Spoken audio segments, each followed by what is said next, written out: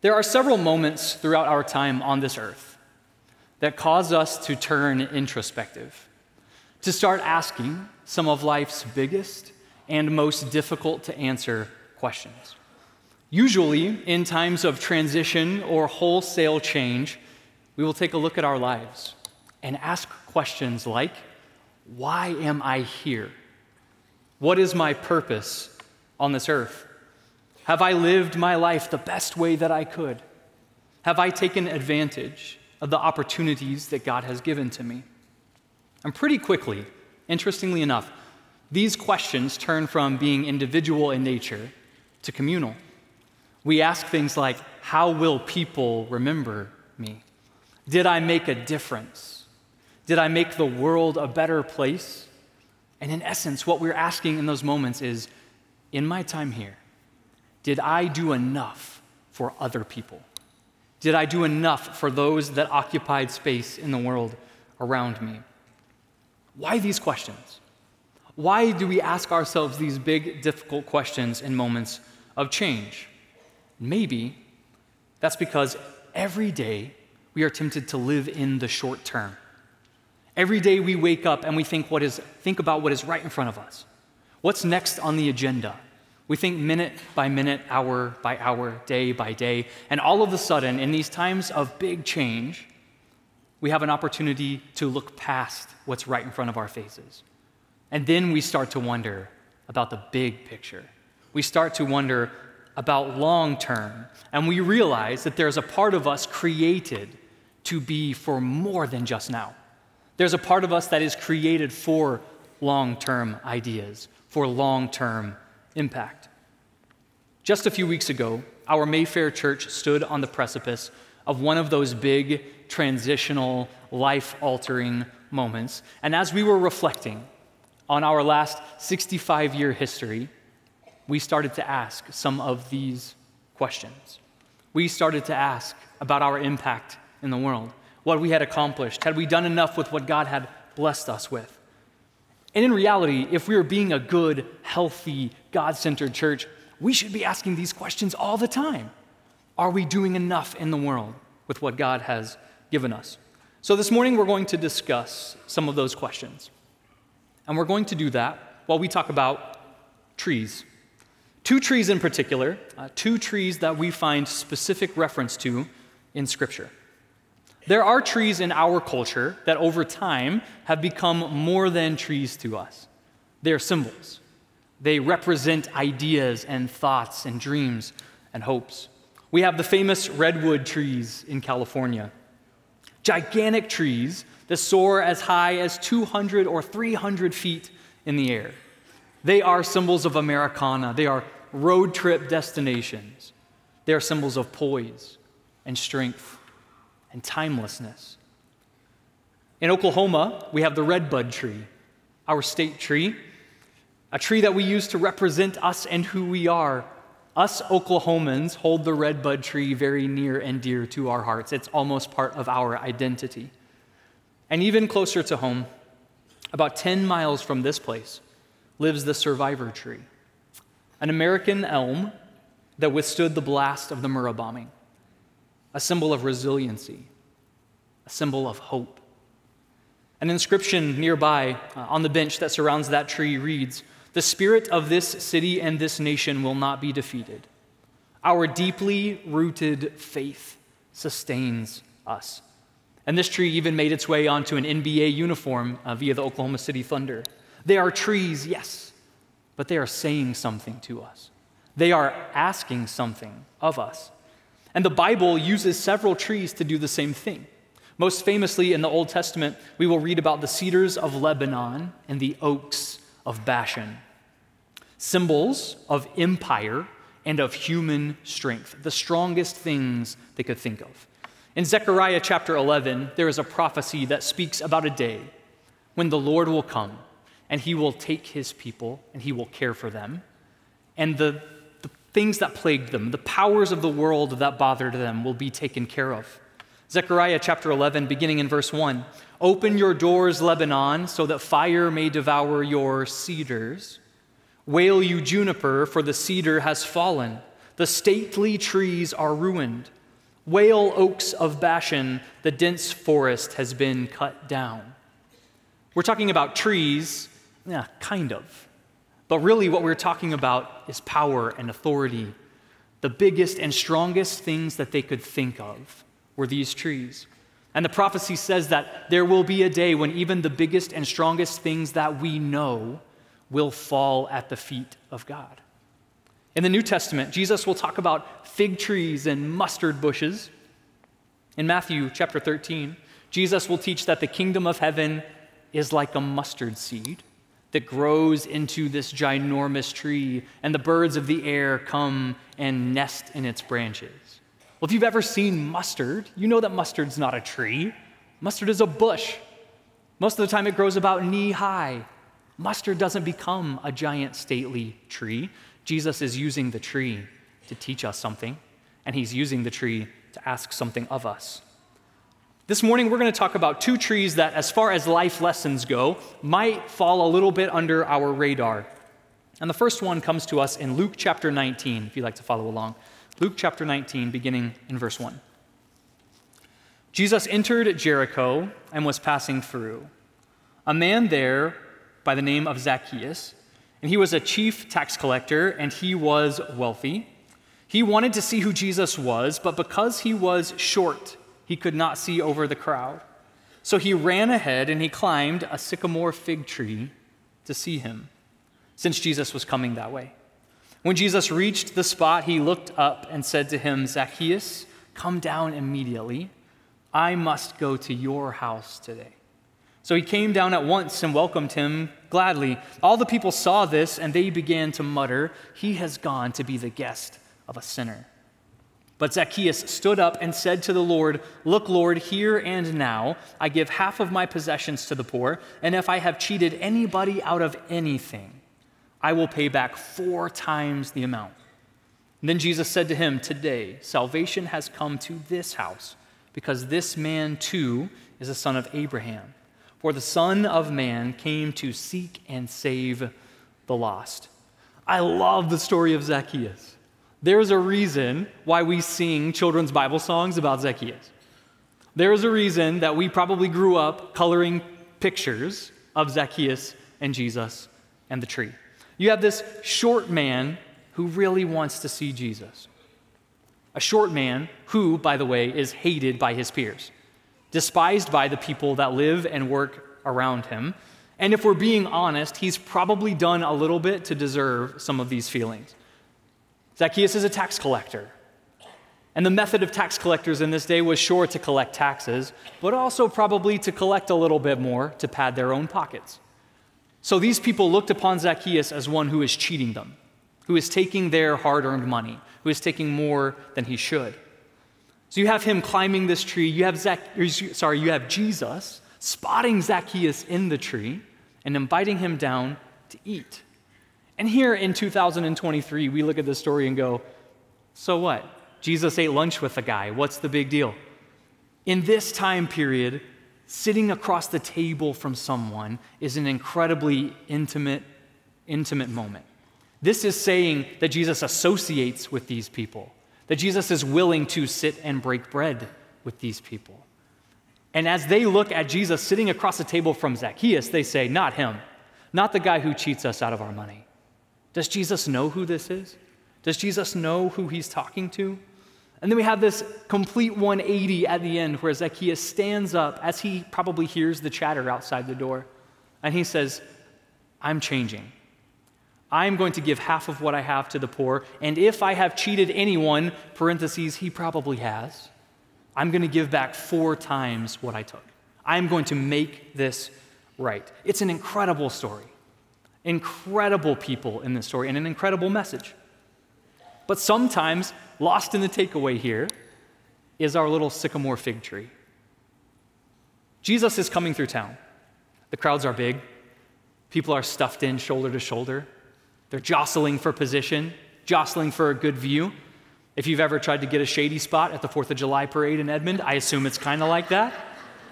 So here they are all bunched together, and here's Zacchaeus, this short guy, Who really wants to see Jesus? And let's be honest, none of these people are moving out of the way for Zacchaeus. None of these people are going to clear a spot so that Zacchaeus can see Jesus.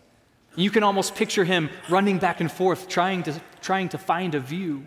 And finally, he looks and sees a sycamore tree. The tree provides Zacchaeus the opportunity to see Jesus.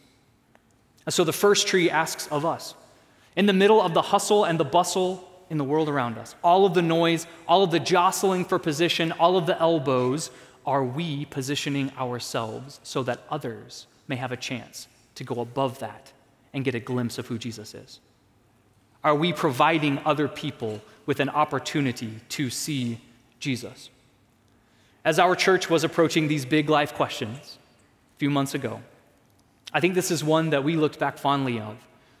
We were able to answer this question with a few big moments from our history. We could talk about our television shows. We had 2 of them. We had a kids' puppet show called Carpenter's Children that ran on local television stations on Sunday morning for quite a while. We still have the puppets in the church building.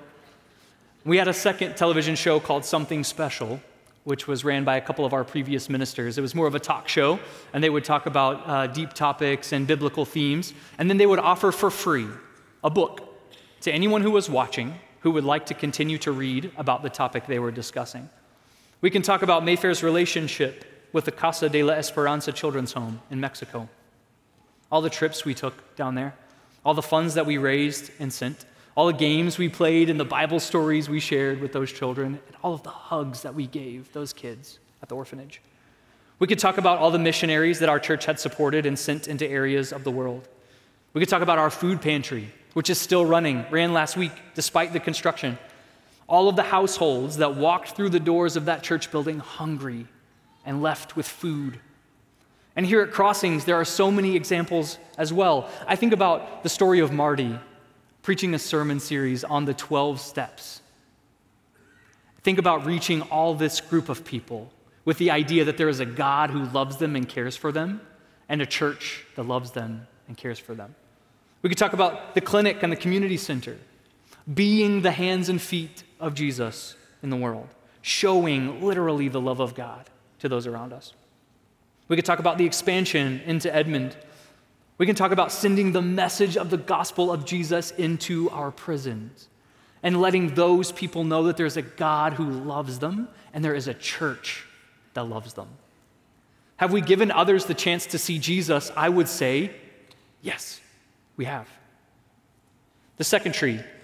In Genesis chapter 21, Abraham and Abimelech get together for a discussion. Abimelech is a chief of a tribe that lives nearby Abraham, and there's been some back and forth between the two groups. There's been some fighting, there's been a few arguments, mainly centered around a well located in Philistine territory. A well that Abraham says is his family's and his people's, but Abimelech's servants have taken control of it. And so there's some bickering back and forth about who really has access to this well and whose it really is. And at the end of chapter 21, Abraham and Abimelech strike a treaty. Everything's going to be okay. They set down some rules. In the land of the Philistines, a place where the Philistines currently are living, but that God has promised in that grand promise to Abraham that he will give to his people one day. And after they strike this treaty, Abraham plants a tree in Genesis chapter 21, beginning in verse 32. After the treaty had been made at Beersheba, Abimelech and Phicol, the commander of his forces, returned to the land of the Philistines. Abraham planted a tamarisk tree in Beersheba, and there he called on the name of the Lord, the eternal God, and Abraham stayed in the land of the Philistines for a long time. Now, in this part of the world, we are not as familiar with the tamarisk tree. So most of the time, what just happened in Genesis 21 goes right over our heads, but there is something monumental that has just taken place. If we're reading through our Bibles, we tend to gloss over kind of this coded language at the end of 21 and head right into Genesis 22, which, by the way, there are some really big things that happen in Genesis 22 that might tend to steal our attention away from the end of chapter 21 here. But I heard a teaching a couple of years ago on this tamarisk tree at the end of Genesis 21, and I can't get it out of my head. And as we started talking about legacy and big questions, I couldn't stop thinking about this moment. You see, Abraham planted a tree, but Abraham didn't just plant any tree. We're told that Abraham plants a tamarisk tree. Now, if you come across a tamarisk tree in the desert in the Middle East, odds are that it has been planted there. They do grow naturally and can thrive, but odds are if you see it growing in the desert in the Middle East, somebody put it there on purpose. And that's because tamarisk trees are what we might consider a luxury tree. They take a lot of work early on. They take a lot of pruning. They take a lot of help. Once they're fully grown, they're sturdy and hardy and great. But it takes a lot of work to grow a tamarisk tree. Now, all that work pays off in the long run, especially in a desert climate. The tamarisk tree is known to produce more moisture through its leaves than most of the other trees in the desert. Now, I'm not a botanist or a horticulturalist. I cannot confirm this, but the people that live and work in this area, the Bedouins who shepherd in this part of the world, swear that the shade of the tamarisk tree is cooler than any other shade in the desert.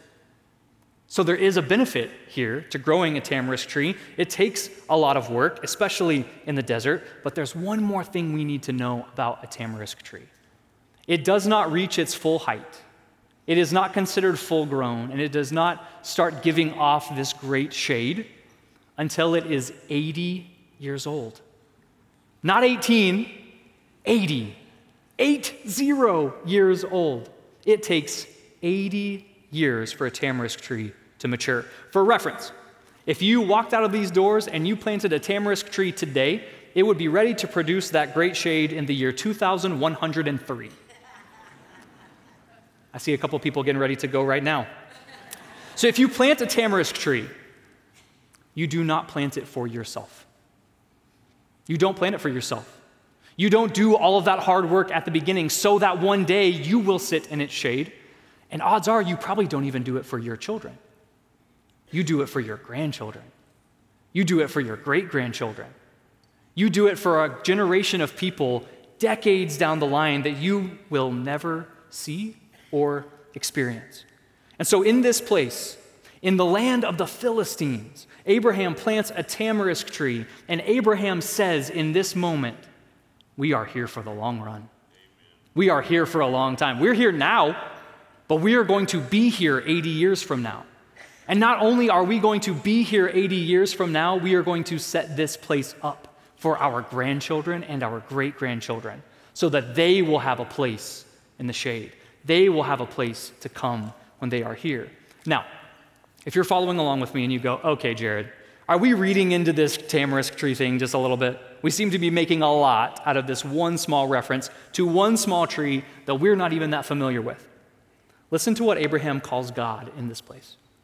Verse 33. Abraham planted a tamarisk tree in Beersheba, and there he called on the name of the Lord, the eternal God. In Hebrew, this is El Olam. This is the God of the big picture.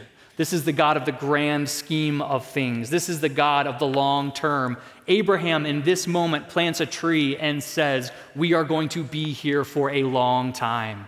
We are going to make sure that future generations have an opportunity to find our God in this place, not for ourselves, but for our children, our grandchildren, and our great-grandchildren. And so, Abraham plants a tamarisk tree.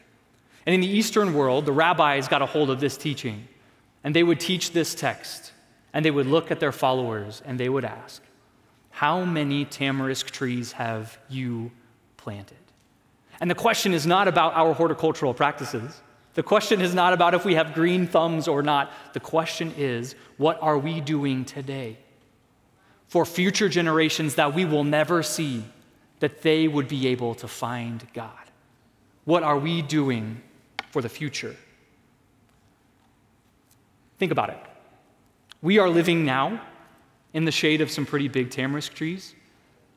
Our congregation at Mayfair, us here at Crossings, are living right now in the shade of tamarisk trees planted 65 years ago by those who thought about the future and thought about future generations and how they would find and follow Jesus. I titled this message A Tale of Two Trees. The first tree, the sycamore fig tree in Luke 19, asks us, what have you done to allow people to see Jesus now? And the second tree, the tamarisk tree, asks us, what will you do to make sure that future generations have the exact same opportunity? A few weeks ago at Mayfair, as we were announcing this partnership, we read from the book of Isaiah, Isaiah 43, verse 19. God says, see, I am doing a new thing. Now it springs up. Do you not perceive it? I am making a way in the wilderness and streams in the wasteland. God is doing something here. God did incredible things through people in Mayfair and Belle Isle 65 years ago, and now God is doing something new in these same places. Something you and I never could have dreamed up on our own. Something us at the Mayfair Church of Christ never would have dreamed up on our own. Something that the Crossings Community Church never would have dreamed up on their own. God says, I'm doing something new. Do you see it? And here we are, leaping together into something that, to my knowledge, certainly does not happen very often.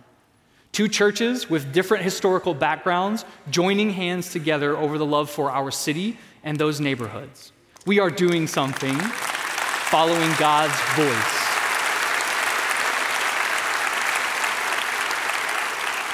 Two churches working together for the kingdom of God. This is our tamarisk tree. A tree that we are planting in 2023 so that long into the future, the people in Mayfair and Belle Isle neighborhoods will have a church in their neighborhood. A tree that we are planting in 2023 so that long into the future, Mayfair and Belle Isle areas will have the same opportunities to find and follow Jesus. A tree that we are planting in 2023 that I pray that you and I never see the benefits of. I pray that 80 years from now, God is doing something in that area that we never could have thought of and that we never would have imagined, and that it would be happening at a scale that we could never comprehend. This is our tamarisk tree. Amen. And here at Crossings, this isn't the only tamarisk tree we're planting right now. We're planting a tamarisk tree at Just Done Correctional Facility. We're planting a tamarisk tree in East Edmond. And we are asking and we are praying that God does something in those places long after we are gone. We want to talk about voices of hope. We want to talk about voice of hope. These are voices of hope that we pray will echo and reverberate for decades on end, long after you and I are here, and long after we have the chance to see it. And so as we leave this place today, as we get ready to wrap up my portion here, as we get ready to walk out those doors here in a little bit, head to our cars, would we consider our two trees, the sycamore and the tamarisk? And would we ask ourselves two really big questions? Are we giving others the chance to see Jesus today? And are we giving others the chance to see Jesus long after we're gone? And as we close, let's also not forget the third tree, a tree planted by Jesus Christ on a hill in Golgotha, a tree that provides shade for all those who would choose to rest in its shadow, a tree whose shade we find eternal peace and rest. At this time, I'm going to invite our prayer teams down to the front, and I'll close us with a prayer from the words of Paul in Ephesians chapter 3. A prayer over the Voice of Hope initiative, a prayer over this Oklahoma City location, a prayer over East Edmond, a prayer over Edmond, a prayer over Just Done, a prayer over the clinic and the community center, and a prayer over Crossings Mayfair. Let's pray together from the words of Paul in Ephesians chapter 3. For this reason, I kneel before the Father, from whom every family in heaven and on earth derives its name. I pray that out of his glorious riches he may strengthen you with power through his Spirit in your inner being, so that Christ may dwell in your hearts through faith. And I pray that you, being rooted and established in love, may have power together with all of the Lord's holy people to grasp how wide and long and high and deep is the love of Christ, and to know this love that surpasses knowledge, that you may be filled to the measure of all the fullness of God. Now to him who is able to do immeasurably more than all we could ask or imagine, according to his power that is at work within us, to him be glory in the church and in Christ Jesus throughout all generations, forever and ever. Amen.